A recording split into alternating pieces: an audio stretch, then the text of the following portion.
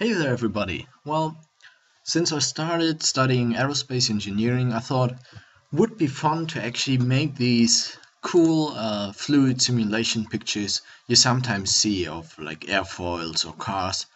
And today I'm going to show you how to create them in a very simple way in Blender. And these are some of the things you can see. Well, this blue one shows the acceleration of the particles. So for example, around the airfoil, the velocity is changed to 0 or sometimes to another velocity in opposite direction. So the acceleration is very high. This one shows the density of the air around the airfoil. So you can see below the airfoil there's a high pressure, above the airfoil there's low pressure. So, well, this is basically what makes a wing fly. This shows the direction of the particles, and you might have seen pictures like this of aluminium particles in water, which are actually tested in real life to show very similar images. And this finally shows the actual speed of the air. So in front of the airfoil there's a so-called stagnation point where velocity is 0. Here the red part is a very high velocity, and yeah, you can actually use this method on any objects. Here I used it on Suzanne, and yeah, it's actually pretty fun to see which objects create which shapes of of these images. And yeah, I hope you will enjoy this tutorial. So let's just get to it. Um, what we will be able to do after this tutorial is create basically a particle simulation, which in the end shows you these images, and I'm going to show you how to render them in a very quick way, and how to achieve the different things like velocity, acceleration, and density. So let's start by opening up a new blend file, and let me just very quick add the screencast. Okay, so what we are going to start with is delete everything we have right here. So I'll just hit X to delete. And the first thing I will add is, well, our basically our experiment chamber. You might know this from like fluid simulations or smoke simulations, that you sometimes need a domain object. Well, we are using the particle system, which is built in Blender, and this actually is not using boundary box, but I like to use one because this will help decrease the simulation time. And yeah, well, let's get to it. So I'll just add a cube in here, and I will make it much thinner in the Y direction. And yeah, something about this is right. And I think I will scale it in an X direction by 16, and in the Z direction times 9. So we got a nice 16 times 9, yeah, like actually the screen format which we want in the end. And I think I will scale it down a little bit to make it fit more like in our area, in our scene. I will apply the scale. This is important to have the correct collisions in the end. So, well, you can see now is actually quite thin compared to the rest, so I will actually increase this. You will play around with the scales to find your correct one. The next thing I'll do is I'll now switch into wire mode, and now we'll actually add our emitter, which is just a plane. I will rotate it about the y-axis times 90 degrees. So this allows us to move it over here, scale it so it more or less is in the box, and make sure that it's completely in the box and not somewhere outside, you know. This is something you definitely not want, because, you know, then all the particles outside the box won't be used for the simulations and will just add up not unused simulation time.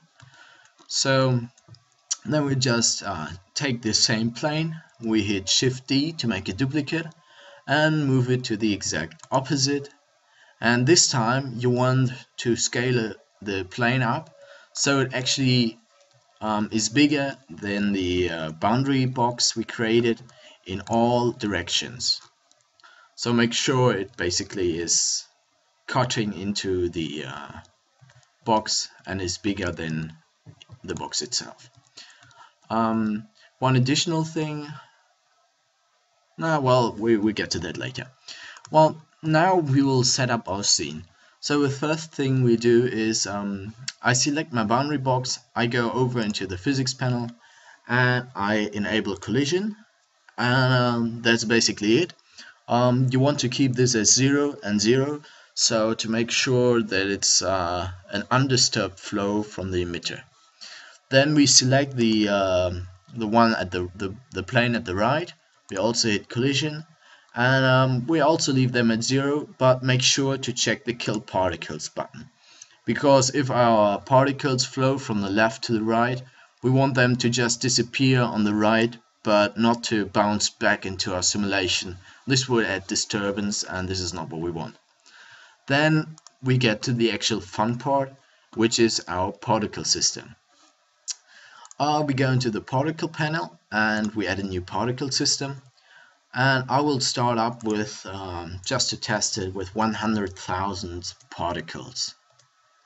Okay, so I will set the end to of the emission to the end of my simulation, which would be 250 frames. As always, you need to play around with these values. 250 also for the lifetime, so that no particle will disappear during your simulation. I will leave it as a phase and I will set it to random. I will, well, you can do it anyways, but I will prefer the X value over the normal value, because this, no matter how the rotation is, in the end it should turn out fine. So I will, for the emitter object, I will just use, let's say, 5. Okay, now what we are actually using is a fluid system, the fluid particle system. This allows us to actually create a realistic simulation. And what's important to know, just like with usual fluid simulations, check the multiple mass with size button, and check the size deflect, and enable a couple of subframes. Otherwise your simulation won't be smooth. For the display, we will actually set render to none, and we will uncheck the emitter, and on display we will set point. Now this is actually where all the magic happens. At first I want to show you the acceleration, and I will leave the max at 1 for now. So if we play back the animation right now, you see, well, it's not like in the images, right? This is because we haven't set the gravity yet. So we go into our scene panel, and here you can see the buttons for gravity. And what we actually want to have is the gravity pointing in our positive y direction. So I will just turn the gravity in z direction to 0, in y direction to 10, and in x direction I will add a small amount of gravity, let's say like 2, to make sure that there is some flow towards our right side if we are in front view. So if we play back the animation right now, well, you can see it didn't start over simulating it again. So this is like a bug, I don't know, in Blender. Well, this should actually work right now. This is strange.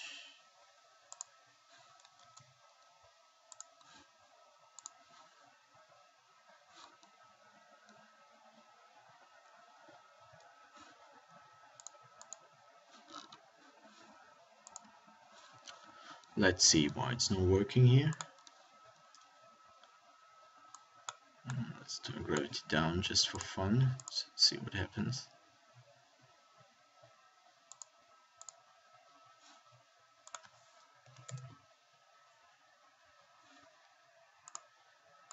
think now it works. Yeah, here we go. Now it's working. It was just a bug in Blender because it didn't start simulating again uh, our gravity.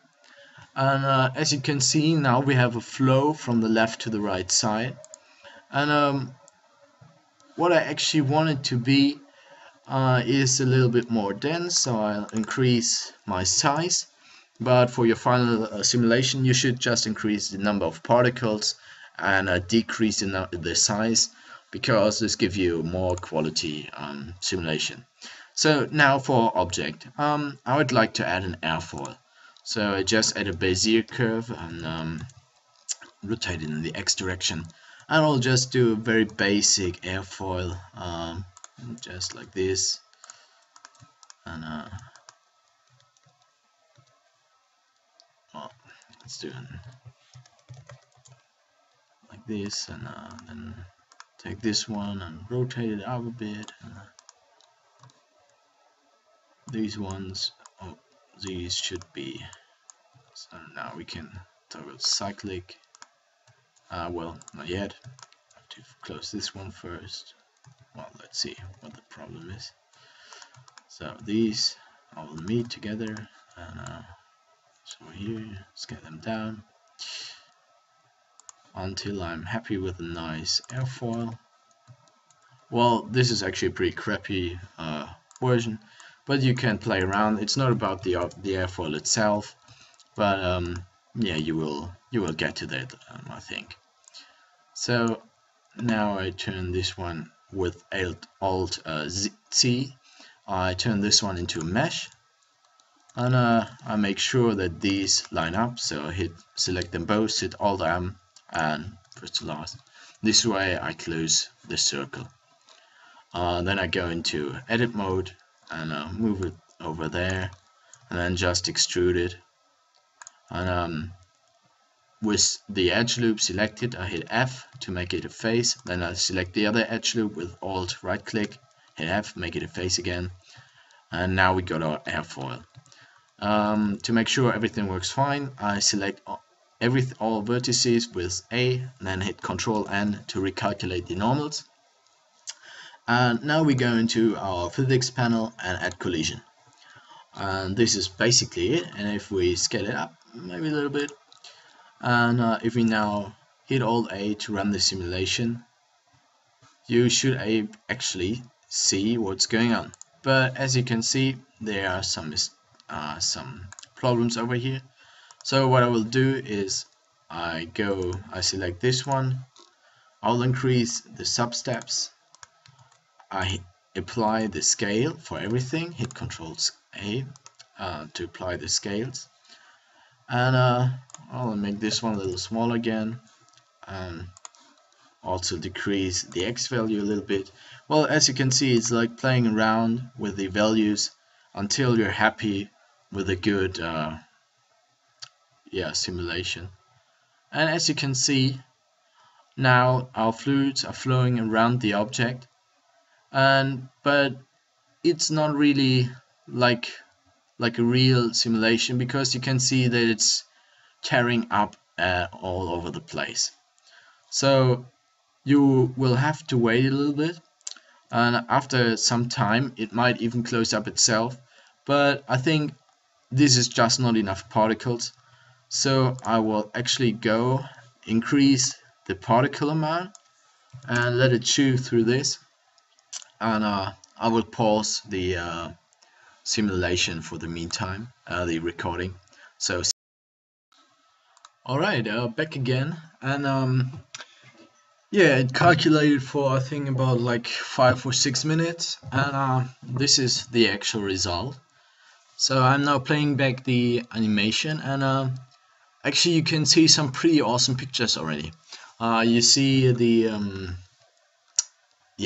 wave, the shock wave in front of the airfoil, and some ripples going on and moving around, and some free space over here, which is basically where the boundary layer of the airfoil exits the airfoil. So you actually now created your first simulation, and well, I guess this is pretty much tweakable. So I would, for this simulation, I would reduce the speed of the fluid by decreasing the X value here, or I could increase the amount of particles to give me a more realistic image. But let's just use this one to continue our simulation. So how do we actually export this as an image sequence?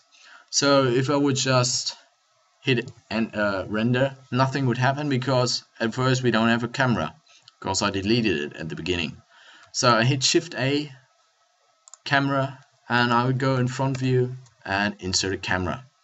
To make sure that it's centered, I will select my airfoil, hit the point button, control, sorry, wrong button, control 0, and now I'll zoom out a little bit, and I will actually turn this one into an orthographic camera, so I'll get rid of all the perspective stuff happening here, and I will just increase the scale so that it just barely touches the outside of the image. And now still, if I now hit render, nothing will show up because I don't really know why, but in Blender this display of velocity, which you can see here, or the acceleration in this kind, is not able to be shown in the render panel.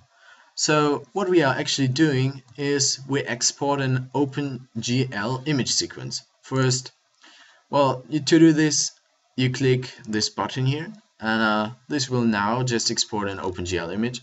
But you can see that the background is like this grayish thing. I want it pitch black, so I will just change the color. And let's do this again. Well, this looks much nicer now. So additionally, I will take this one and give it a material. I make it shadeless, and well, let's see what happens now. Oh yeah, let's see. Okay, you can see now the particles have vanished because I left my wireframe mode. But we can have a pretty easy way around this because this is just our boundary box. It doesn't contribute to our rendered image. So you just go up here, uncheck view, uncheck the render panel, and let's see how it looks. Nice. We can see our shape of our airfoil. It's not black over black, so it's pretty good. But you know, it's still a pretty dark image and these points are pretty small. So what I want to do is increase the actual draw size. It's also below the display panel, and I'll just hit the button. I think 7 should be a good number because I want to render in full HD, and even though it might look like really big right now, if we wrong button, if we render the OpenGL, you can see that it's now at a fairly good size. I think it covers up most of the gaps in between, but if you increase your particle amount, you can decrease the draw size to make it nicer. So this one, now you can see I've selected acceleration here. This one now exports acceleration, and well, one thing first, maybe the right button here exports an image sequence.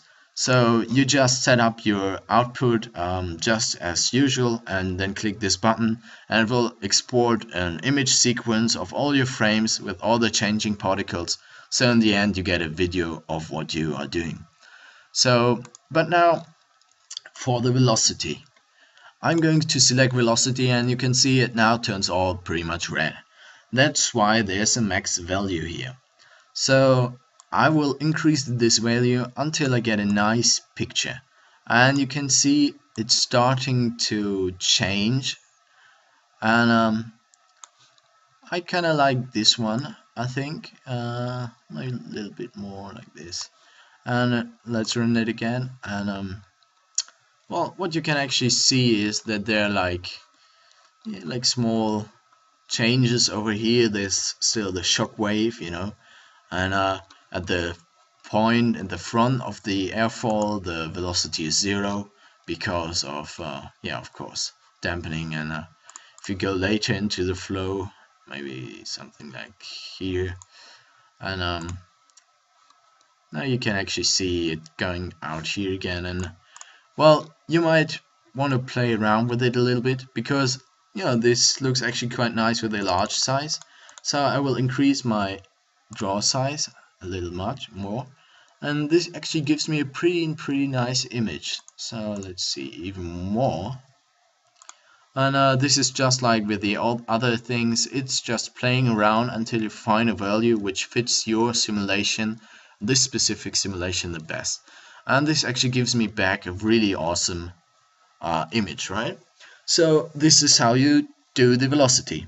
Now for the actual direction, you know, like these aluminium particles here, how do we show this? Well, you actually check this button over here, and now all these little streams have appeared, but still there's like the strange color in the background, so we don't want that. So we just change the draw color to none. And what just happened is pretty awesome, because if you now render your OpenGL view, you can actually see like little aluminium particles floating around your airfoil, and they show the direction of the flow. You can see it changing over here, like curving up over the airfoil, curving down below it. And this is actually a pretty nice image, I think. So another thing to note with this is that there are like these little black boxes over here. This is because each of these little white streaks starts up with a black box. So for this, you want to decrease the draw size again. So let's see how this looks. And now this, you can see, looks much better. It gives you a much nicer view of how all the particles are flowing in which direction. Now this actually was the easy stuff, and as you can see, there's basically no render time. It's just an instant image because it's OpenGL, so it's an image of your viewport. But for the density, it might get a little more challenging. So I will change back to velocity. I like the picture, but you know, it doesn't matter really for our actual picture here. But what we actually want to do is we hit Shift A and add another cube. This cube will be our domain for the the density really, and we will just like scale it up again.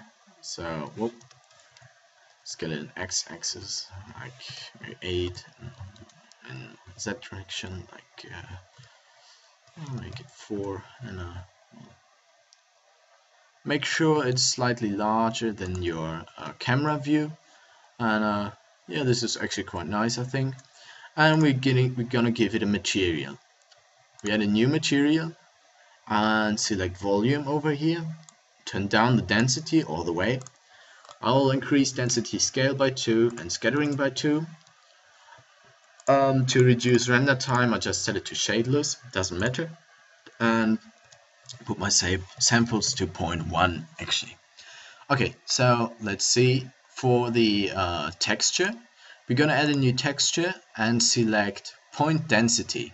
So yeah, you can guess density. This is what we want. So yeah, we select our emitter object. Let's just see what's it called. It's called just plane. So we import the image information from plane, the particle system. Radius should turn to 0.1, and check density and emission over here, and emission color. So let's have a look how it looks, but this time we won't render the OpenGL, but just the usual render. And well, you can see a strange behavior here because it seems to be stretched. This is unlike with usual smoke simulation. You want to apply the scaling of the object. So select your domain, hit Ctrl A, select scale, and if we render now, it shows some particles around here. Okay, well, and you immediately, another thing, it's like a little offset, and when it's offset you need to apply the location too. So to make this work, apply location, rotation and scale, and this way it should be fine. So as you see in the image, it's just purple. Now let's give it some color, and as you know, high values are usually shown in red, so I select here and I'll just go reddish here, and low values are green, so I just go over here to green, and you can see that it automatically creates like this flow between red to green. And I want to have a B-spline. Now let's take cardinal. This is just a different type of what's it called, the change, right? So let's see how this image looks if we render it. And you can actually see now that, like here at the edge, it actually starts to get green, but this is because we now need to tweak these positions. So let's move them like this far to the left and see how this changes the image.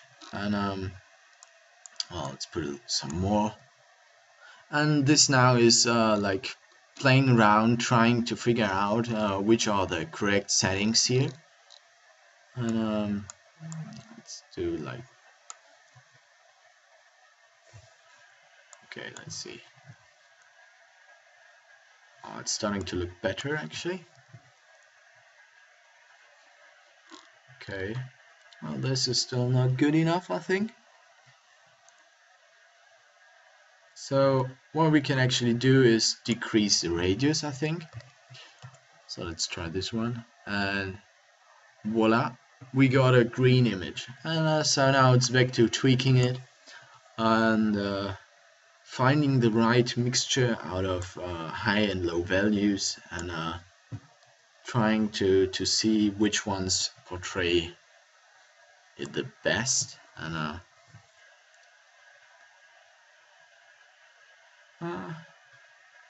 I think I'm kinda happy with this one. Let's make this one a little bit more. Okay, this one actually looks quite nice. You can now see that there's red in the higher density parts, there's green in the low density, and well, this is not very strong, so we will work on it in our node editor. And we select the what's it called, the compositor, and we will add some nodes. So first thing I do is add a color node. I will add a color mix node, and I'll just select add. And let me just see how I did it.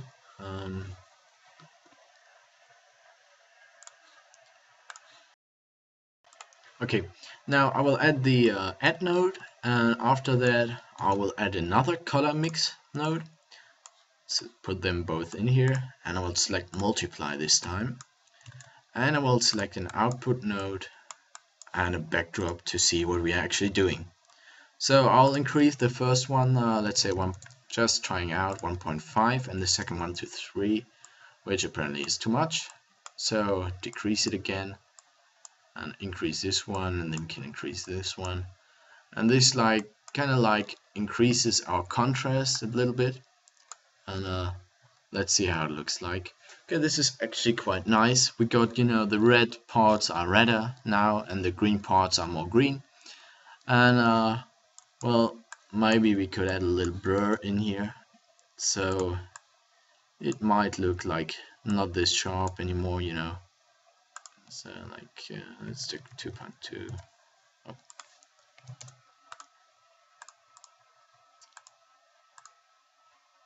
Yeah, nice. And well, let me just increase the that's a little too much, 0.7. It's, you know, like tweaking again and trying to figure a correct size.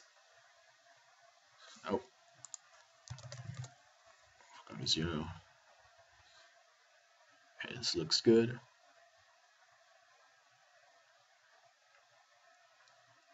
Okay, you can see it's about tweaking, and yeah, you will have to try around a little bit and decrease the step size if you're happy in the end.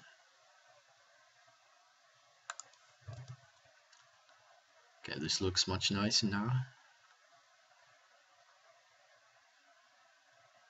Okay, now we got a actually quite good image.